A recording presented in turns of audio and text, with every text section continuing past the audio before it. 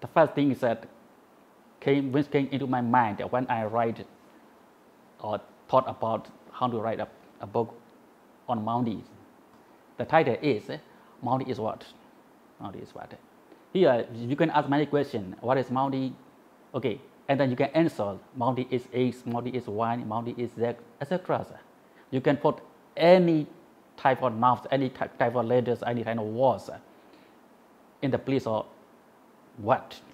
So when I use such kind of word, especially I see Maung Di as different or various identity. We cannot define Maung Di. Maung Di is this, Maung Di is that, Maung Di is this, Maung Di is those. We can define Maung Di in different ways. You can see Maung Di like this. Someone Maung Di like that. So we cannot define Maung Di in exact meaning. That is why the title came into my mind. And when I try to see Maung Di's works, I see only three key concepts. The purpose is freedom and tranquility. Here, when we see freedom, we have said it about democracy.